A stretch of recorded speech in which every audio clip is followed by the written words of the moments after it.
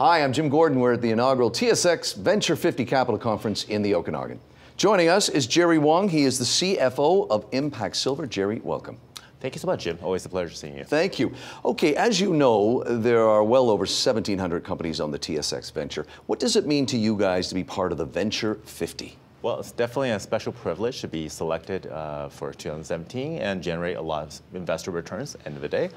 Doubly so, both of our companies, Jim, were actually on the TSX Venture 50, Impact and Inaugural. End of the day, it's all about the community value and the value we bring to our stakeholders. We've generated a lot of jobs in the area. We've produced a lot of silver where we are. And with silver prices looking like it's poised for a breakout, we're quite excited for what holds forward in 2019. Now, let's talk about investors. What can they look for in the rest of 2019 and going forward after that? For sure, yeah. It's been a great year so far in 2019. We've generated great results on the gold and silver front. We continue to produce just shy of 1 million ounces of silver. We also announced a strategic deal with Samsung in Korea. So certainly a lot more to look forward to in 2019 and ongoing production, and we're doing a capital raise.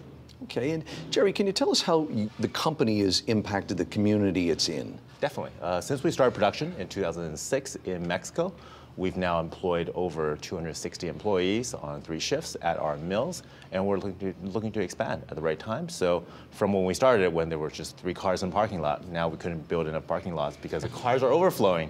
And we certainly donated and generated back schools and brought a lot of prosperity to the very rural communities of Mexico that we live in. It's good to hear. Our last question, talk about how your company stands out in its sector. For sure. Well, we are in the very crowded sector that was mining. It's obviously shifted over the last 6 years to cannabis, to blockchain. Now there's a bit of interest back into mining with the gold and silver ratio over 92-1.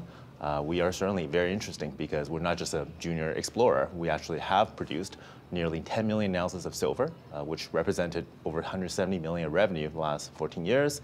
And we've incurred no debt. We've only raised money 4 times. Very nice. Good talking to you. Thank you, Jerry. Sounds good. Thanks.